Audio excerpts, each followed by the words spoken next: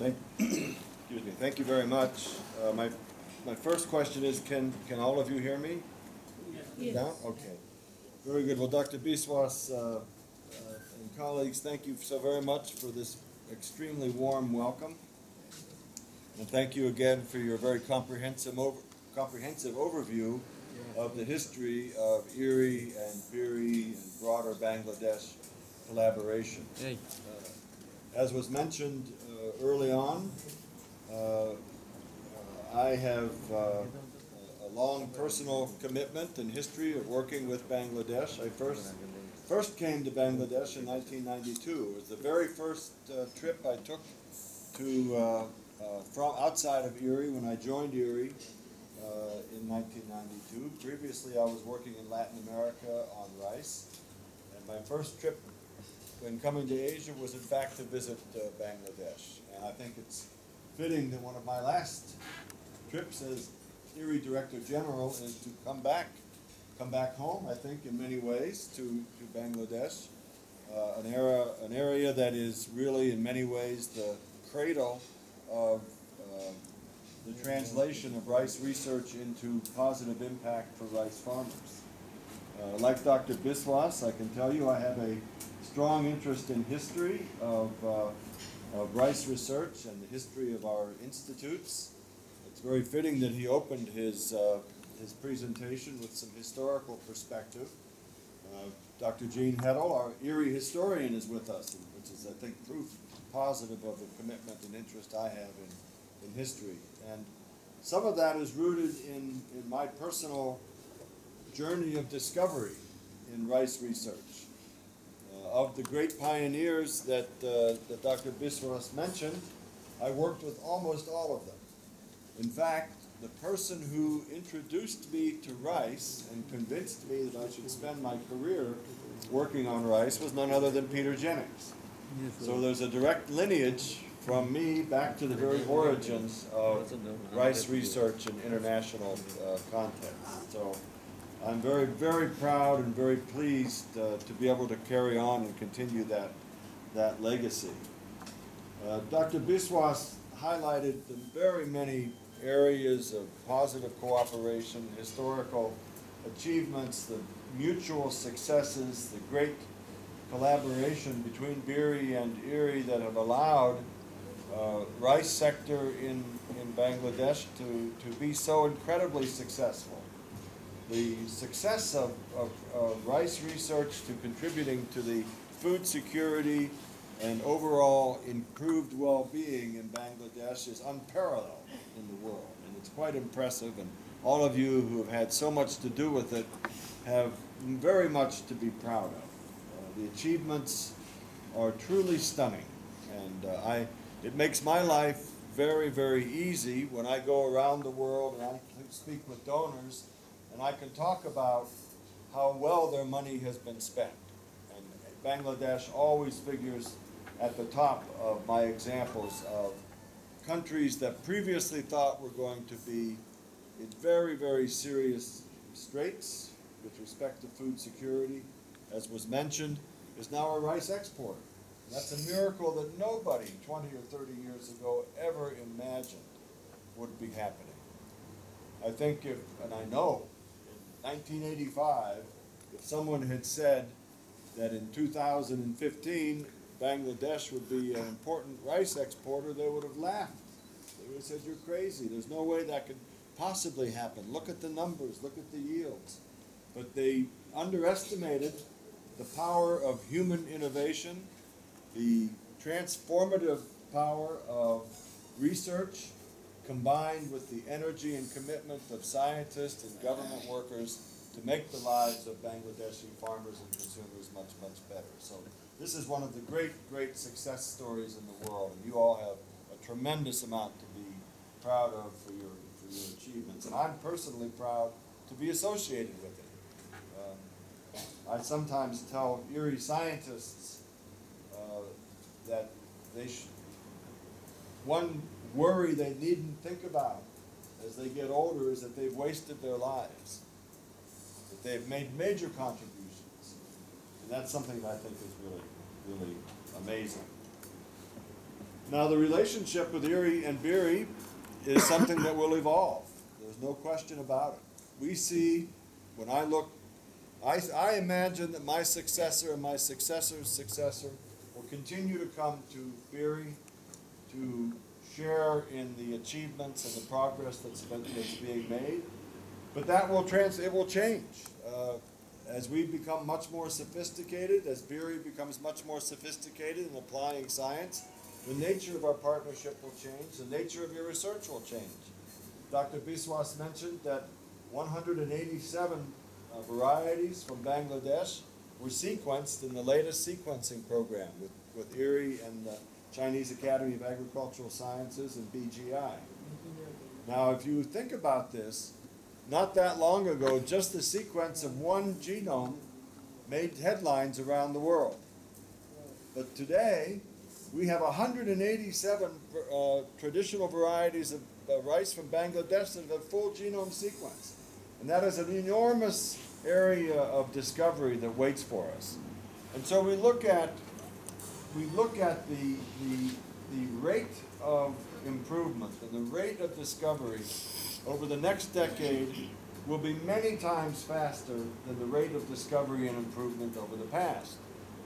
Dr. Fox mentioned that many of the mega varieties, BR11 is one that's very, very popular, have been grown for many years by rice farmers.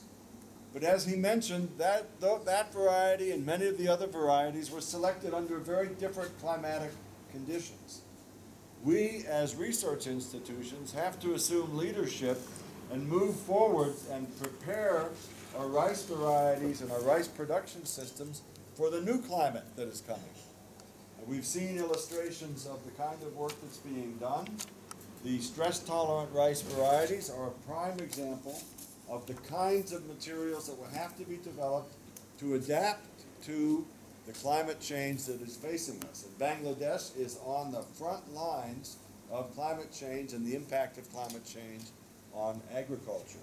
And so it will be the leadership of BIRI, with the support of IRRI, but the leadership of BIRI that will be required to make sure that the rice production systems in Bangladesh can cope with the challenges of climate change. And we talked about flood-tolerant rice, both flash flooding and stagnant flooding, anaerobic germination, drought tolerance, cold tolerance, heat tolerance, tolerance and resistance to biotic stresses, diseases, and pests, all of which we have to redouble our efforts. In many ways, I think that the challenges facing us over the next 25 years dwarf the challenges facing those who started the first Green Revolution in the 1960s. We have a greater challenge ahead of us than our predecessors did. However, we have many more and more powerful scientific tools at our disposition. So it's a very exciting time to be a rice scientist. And when we look at the changes that are taking place, they're enormous, not only climate change, but changes in society, economics, the expectations of rice farmers and their children are changing. The day before yesterday, I was with farmers in Polder 30, and we were talking, and I asked them how many of them have children. Of course, they all raised their hands. They all have children. I asked them, how many of you want your children to be rice farmers? Nobody raised their hand. Nobody wants to be a rice farmer. And you understand that. It's a life of drudgery. It's a life of poverty. It's a life of extraordinary hard work and uncertainty. However, I then asked, they said they wanted their children to be doctors. They wanted them to be teachers, lawyers, business people. And I asked them, well, who's going to grow the rice for your children? And they looked at me and they went, oh dear, someone will have to grow the rice. And it's up to us as scientists to transform the way rice is grown so that it will be an attractive undertaking for the next generation. And our research and the technologies that will be developed should be directed in part to make rice production a profitable and attractive undertaking. Now, not every person who's a son of or daughter of a rice farmer will be a rice farmer 10 or 15 years from now. But a few of them should, and those few who decide to continue in rice production should have the expectation to make a good living. It should be an honorable profession that is rewarded by society. And I think that our contributions are to improve the productivity of the rice systems, rice-based systems, so that farmers can make a decent living. And I think that's extremely, extremely important. Of course, the transformation of rice varieties is to make them more profitable. Higher grain quality, more nutritional quality are extremely important to add value to the rice crop. And it's adding value to the rice crop, adding value to the rice system that we have to be paying more and more attention to. Now, when we look at the transformation of the rice systems, we're talking about value chains, and that farmers can participate.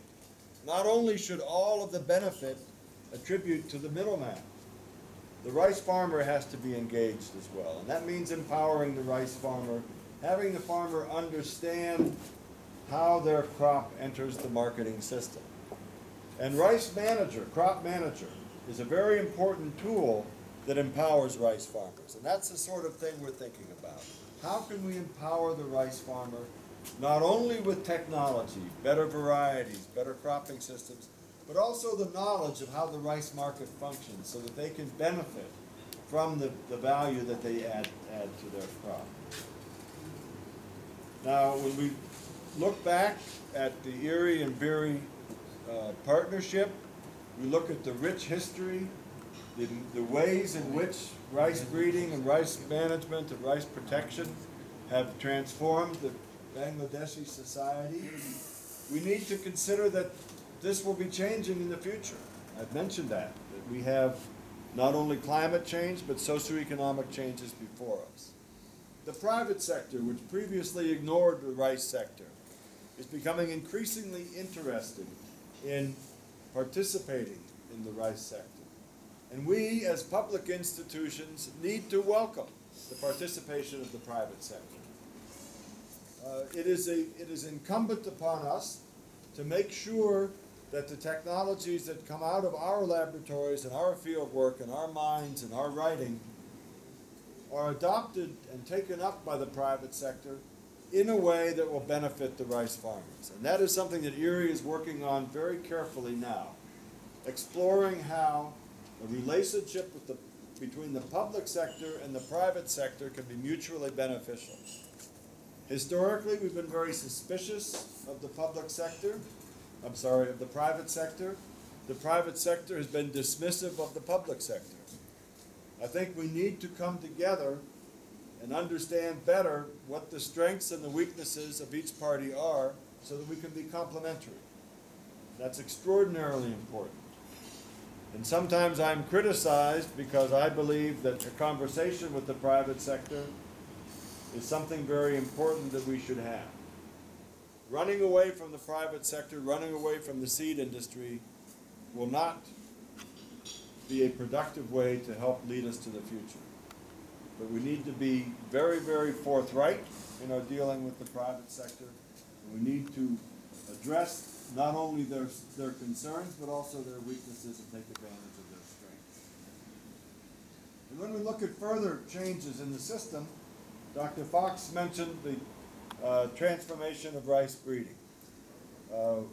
Because of the great partnership between BIRRI and IRRI, when the Bill and Melinda Gates Foundation came to us and said, we are very interested in the way IRRI is transforming its rice breeding, we would like to sponsor work with a national program and look at how a national program could transform its rice breeding to meet future needs. And they asked me, of all the national programs in the world, who would you recommend that the Bill and Melinda Gates Foundation support? Who would take leadership in transforming rice breeding? I instantly responded Bangladesh and BIRRI.